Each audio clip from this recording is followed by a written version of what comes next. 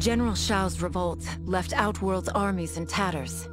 We were vulnerable to enemies both foreign and domestic. That's why my sister asked me to take command, to stitch her military back together and purge Shao's loyalists within it. She trusted only me with the task.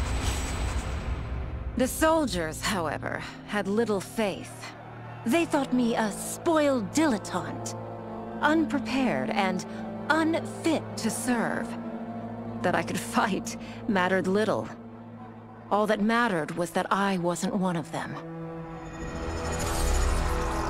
I finally earned their loyalty by orchestrating an epic victory over Shao and his rebels. Though the general himself escaped, his forces were smashed. For as long as I am able, I will lead the Empress's armies in defense of Outworld. Through strength, we will achieve peace.